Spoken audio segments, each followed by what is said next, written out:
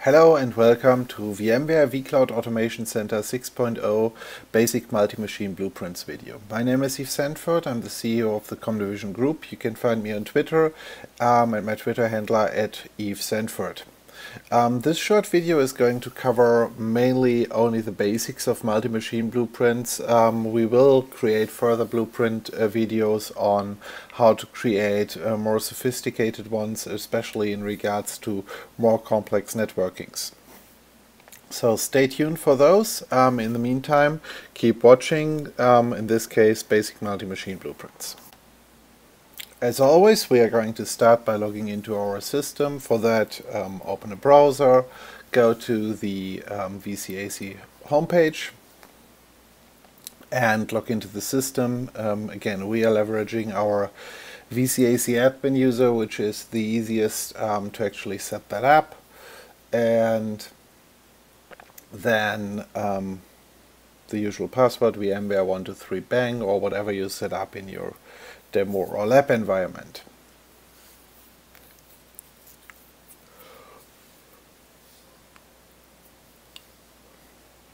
So for multi-machine blueprints, they actually offer you the ability to create machine templates, for example, of a Windows server, which is the database server, and another Windows box, which is the web server, or any kind of other multi-machine scenario.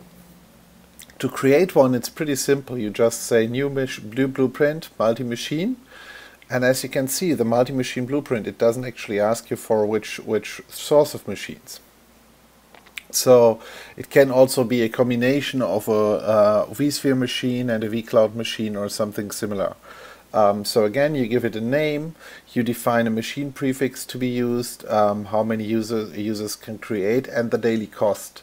The only point here on the daily cost only covers actually how much money you charge for the multi-machine. Each individual blueprint will be added as well. So add the additional blueprints into the system. So these are the machines we want to use in our scenario. And these costs will also be added. So for example, if each machine costs $5 and you set the multi-machine blueprint to $1, then this is going to be $11 in total for each machine. So once all that is defined, you could also specify additional network scripting and other parameters. We don't need that for our basic scenario. You just hit OK and save that multi-machine blueprint, and then the process is basically like what you have seen for the other blueprints before. You basically go to the catalog and first you publish it, and then you go to the catalog management under administration and add that machine to the entitlement. Also, as this is a different type of machine, you will need to actually add a few more actions to the system, which can then be leveraged by vCAC for that. So again, we click on Manage Catalog Items, you hit plus, you define which machine we are going to leverage here. So that's going to be our multi-machine template. And then you go to the entitlements and specify in which actual machine or in which specific system we are going to leverage that. So go into our development users, click on items and approvals, and under entitled catalog items, add the newly created machine. So again, this is our multi-machine service over here. Specify that one, hit OK, and then also specify the action we want to have. So in that case, that's the add components and destroy for multi-machine services. Hit OK and update, and from now on these machines can be leveraged by the development users. So let's check that. Go to the catalog tab. You can see the new multi-machine example has been added to the system. You can now start requesting individual machines for that one.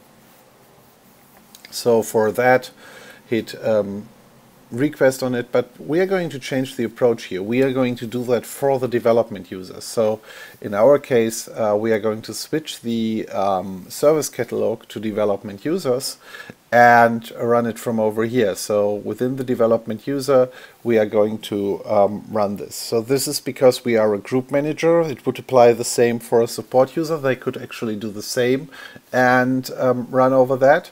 But yeah, this is just to show how you could act as a different user. You can see above that there is the template and how much each machine costs and what the structure is. You specify all the necessary parameters, click submit, confirm it, and if we switch over to the requests tab, we can now actually see that the machine request is in progress. That usually takes a while, and once it's successful, the machine has been created and we can basically use it from there. Also, you can take a look at the vSphere structure.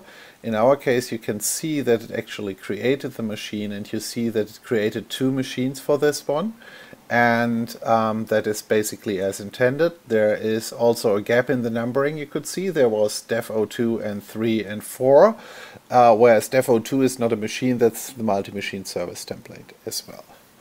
Thank you for watching this small video, VMware vCloud Automation Center 6.0 Basic Multi-Machine Hypervisor Blueprints.